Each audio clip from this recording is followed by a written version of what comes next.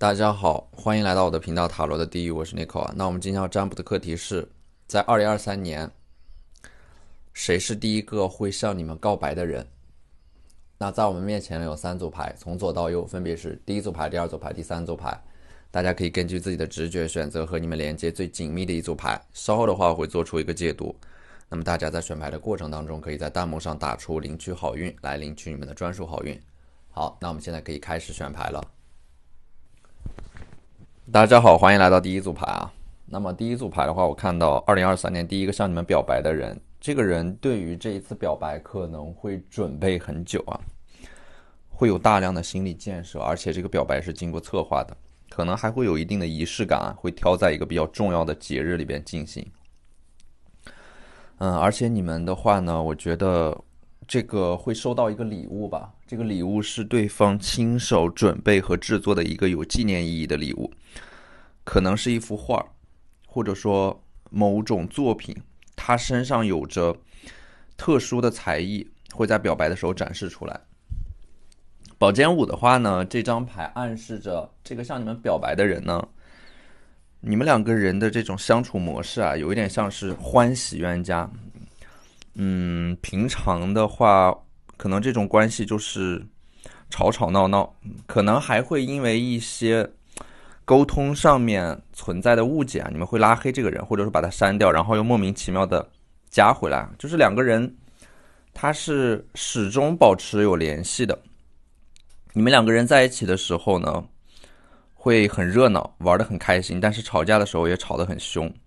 而且你们整个人会比较容易情绪化，就是你们整个人一旦情绪化以后，任何的道理都会听不进去啊。所以说一开始你们是需要一段时间去磨合的，可能对方他摸不清楚你们身上的这种脾气，会有很多的误解。而且呢，宝剑骑士这张牌呢，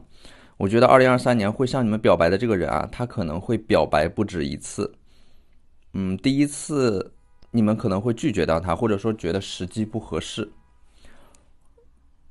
我觉得这个宝剑骑士的话，象征的是对方他是一个在感情里边非常坚定的人，就他们认定的人是不会轻易放弃的。可能你们第一次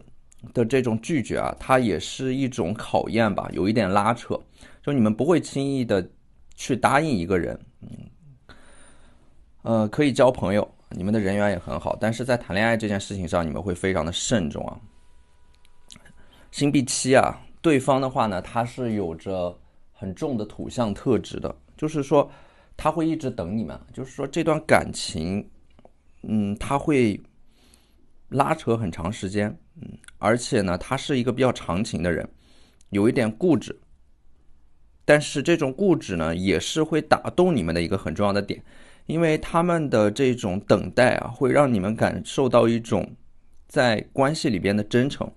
你们可能一开始不太喜欢他身上的这种特质啊，就是固执，因为你们会觉得他有点活在自己的世界里边。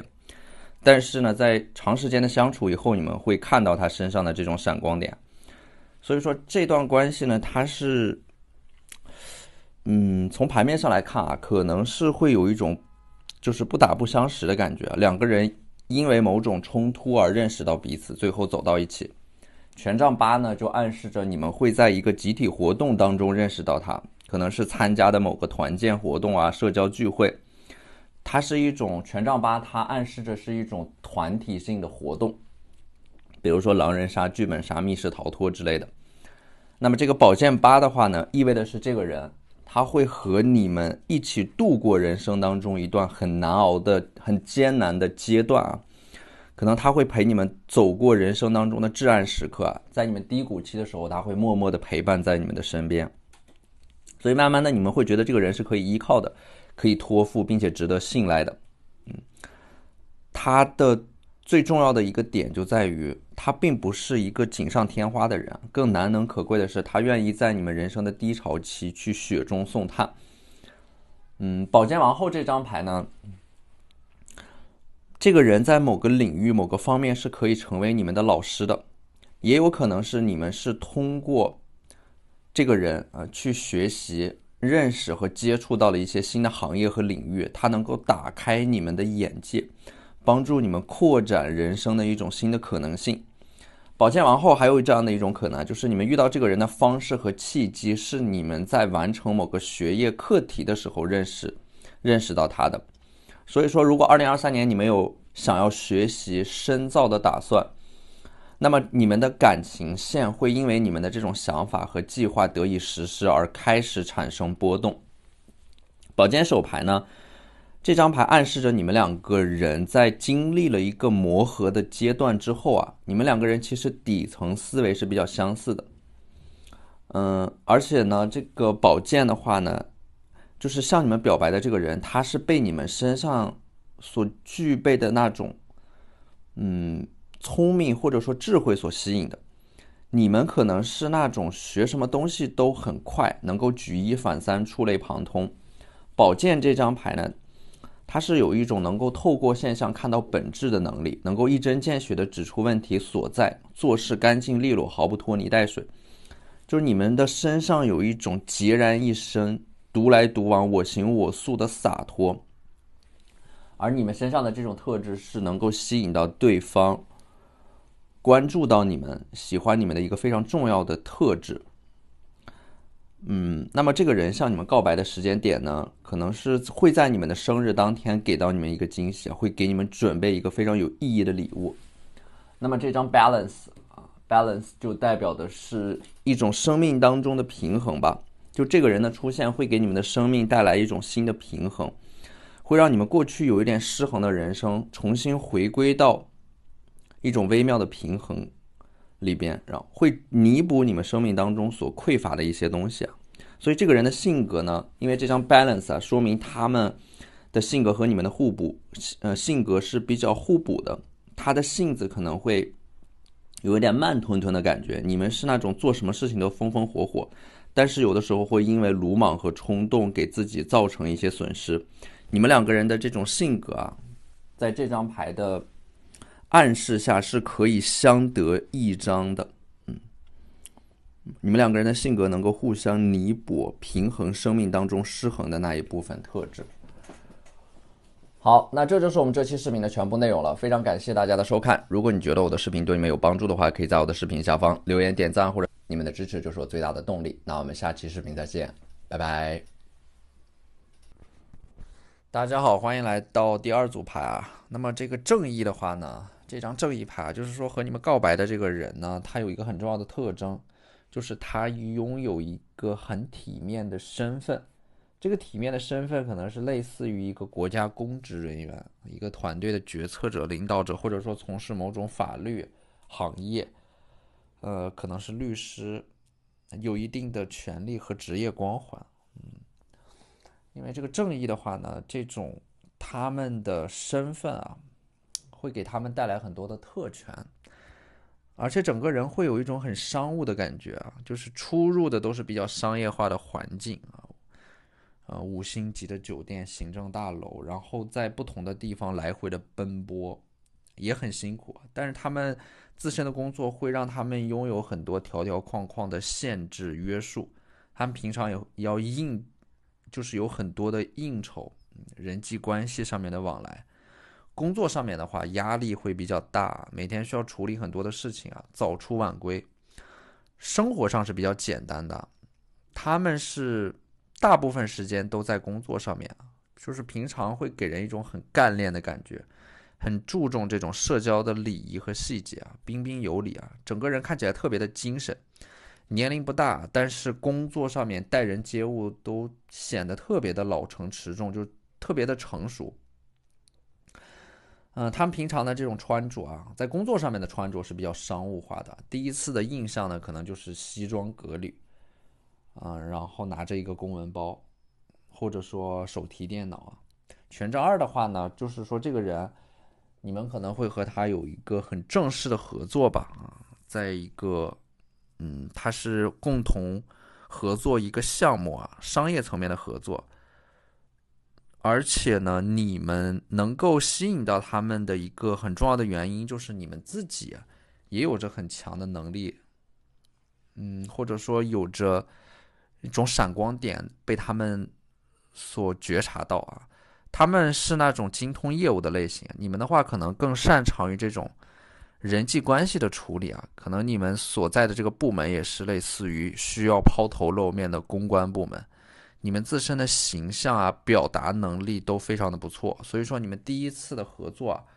它是非常愉快的，可能都会给彼此留下一个很不错的印象。权杖二它就象征的是一种成功的合作。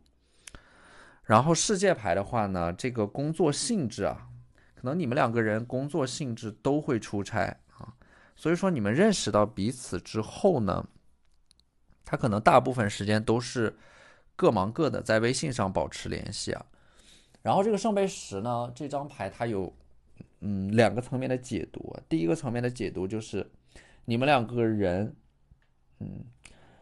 这个在2023年会和你们表白的人啊，你们在第一次遇到彼此的时候，你们两个人可能是各自有伴侣的，就是一开始你们两个人对彼此产生好感，但是这种好感它是有很明显的一个分寸和边界的。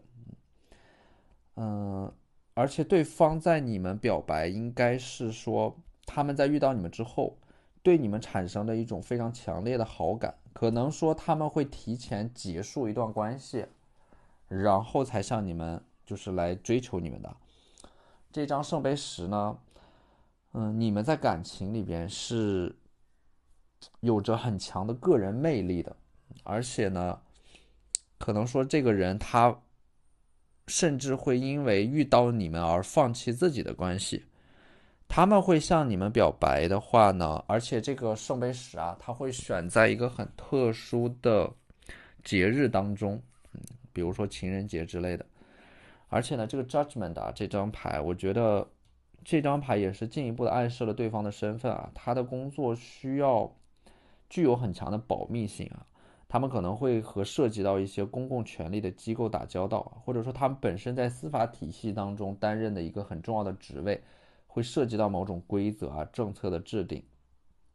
这组牌，我觉得这个人他属于那种看起来有一点高冷，但是呢，如果说能够遇到让他们心动的人，他们就会变得非常的主动啊，就是有前后极大的反差。他们的工作性质可能会让他们表面上看起来具有某种很威严的气场，但是你们如果私底下去接触啊、相处啊，他们整个人可能会变成另外的一种人，因为他们在工作上面，工作上面的那种很威严、高冷的气场，私下里边见到他的话，这种反差，比如说他们可能会就是说给你们发一些很可爱的表情，或者说送你们一些礼物，还可能会讲一些冷笑话来逗你们开心。就是战车牌的话呢，对方在事业上面啊有很强的这样的一种进取心啊，说一不二的性格，执行力很强，而且他们是属于那种年纪轻轻的管理者，因为有很强的工作能力啊，早早的就被提拔到了一个很关键的位置上，前途不可限量。但是呢，你们在和他相处的时候，你们是感受不到他身上的那种很官僚的感觉的，就是说他们把工作和生活分得很清楚，在生活当中呢，他们可能就是那种有一点可爱，甚至有点恋爱脑的感觉。但是呢，就是说在生活里边，他们其实还蛮会照顾人的，甚至他们可能，有着能够烧得一手好菜，很有生活情调。工作上面呢，他们能够把工作和生活这两个课题去达到一个非常好的平衡啊。说这种反差感，我觉得也是这个人身上的一种魅力来源，就是他特别拎得清啊，在工作上面应该扮演一个怎样的角色啊，在生活上面他又是一个怎样的角色。他们在生活里边是很放松的。逆位的圣杯二的话，我觉得你们和这个人啊，这种关系的话呢，他是会被卡在某个阶段当中，就你们两个人不算是正式的恋人，就是说即使他向你们表白，你们也没有第一时间接纳他，这种感情会以一种很微妙的方式存在。但是呢，你们很清楚2023年会有这样的一个人关注你们，一直关注着你们，你也很清楚他们对你们有好感啊。当然就是说你们这段关系可能说他会陪伴在你们身边，但是你们可能就是说这种关系一直都是在这样的一个很微妙的状态里边去徘徊的。当然有你们自己的原因啊，要么就是你们已经在一段关系里边，要么就是你们不想谈恋爱，或者说有更重要的事情要去做。那么这个吊人呢，就是说你们其实是不自由的，在某种牢笼里边啊。而且逆位的圣杯2就代表的是你们和这个人的关系它是断断续续的感觉，在未来的很长一段时间里边，你们两个人的生命可能都会纠缠在一起啊。那么这张 past lives 啊，翻译过来就是前世你们两个人是有着这种姻缘的。就这个人的特殊之处在于，你们第一眼见到他，你们会有一种似曾相识的感觉。就你们在接触的过程当中啊，会有很多不谋而合的共同爱好，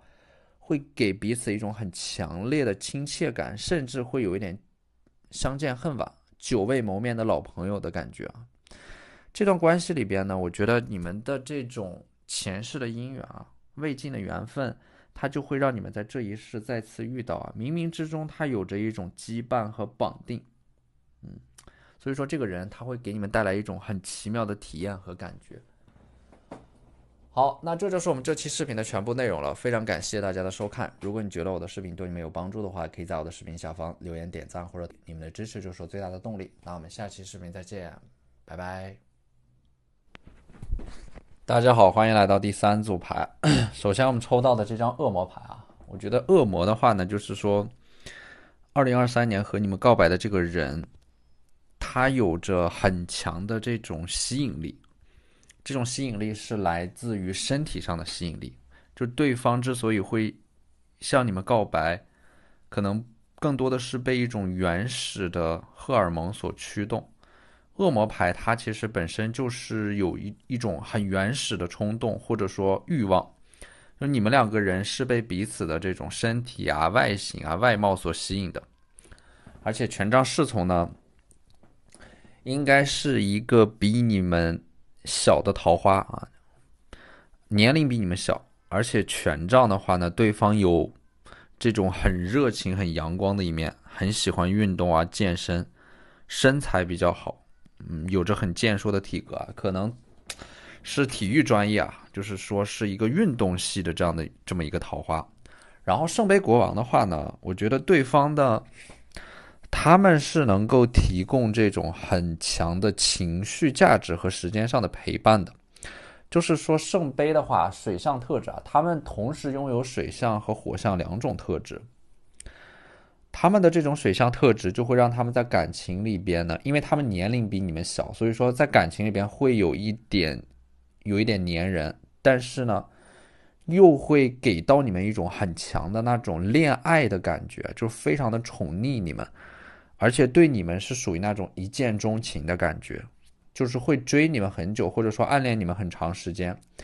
他可能是你们的一个粉丝或者说迷弟。向你们表白的这个人，他会对你们有一点点崇拜啊，要么就是你们自身的颜值或者说身材特别好，要么就是你们在一个领域当中呢有着很出色的成就。而且呢，这个和你们告白的人，你们和他的关系其实并不是追求者和被追求者，就是你们的这种关系其实是双向奔赴的。而且呢，这个向你们告白的人和你们之前谈的前任都不太一样。这个命运之轮会逆转，什么意思呢？就是你们之前可能在感情里边是一个追赶者、受害者的角色，蛮辛苦的，可能会在过去的感情里边受到过一些伤害，会有一些痛苦的回忆。就是你们因为经过了过去的那些感情之后啊，你们可能会刻意的把自己隐藏起来。这宝剑9啊，它其实也暗示着你们在感情里边曾经受过伤，或者说为了一个人某段关系做出了很多的牺牲啊，付出没有得到回报。它是你们在深夜啊，曾经为了某个人默默的哭泣。但是呢，这个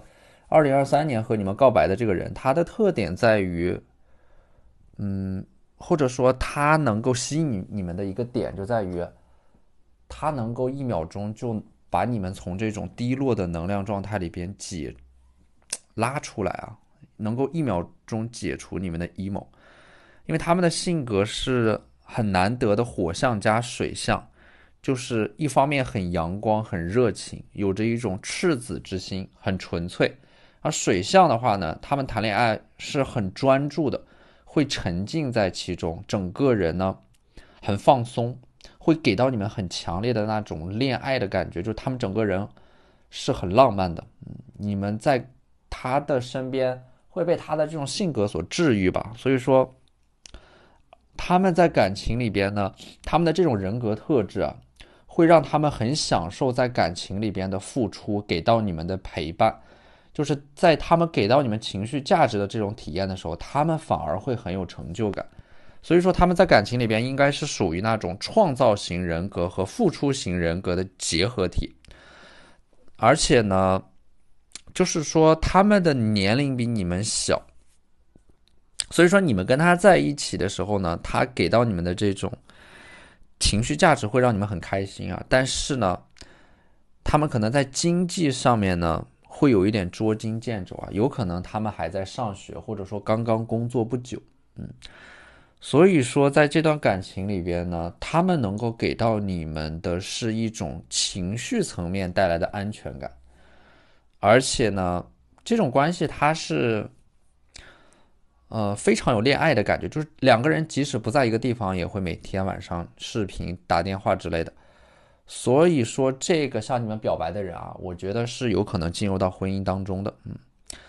而且这组牌之所以他们会向你们表白，也是因为他们很欣赏你们啊。这个权杖6和权杖女皇啊，我觉得你们自身的话呢，拥有很多的闪光点啊。他的这种欣赏就是说一开始可能是基于这种你们外形的这种出色的条件啊，把他吸引。但是呢，随着你们彼此的了解啊，你们整个人就像一本书一样，慢慢的翻阅，就能越来越能够领略到你们内在的人格魅力啊。权杖王后的话，说明你们是有自己的一个很清晰很明确的事业上面的想法规划和追求的。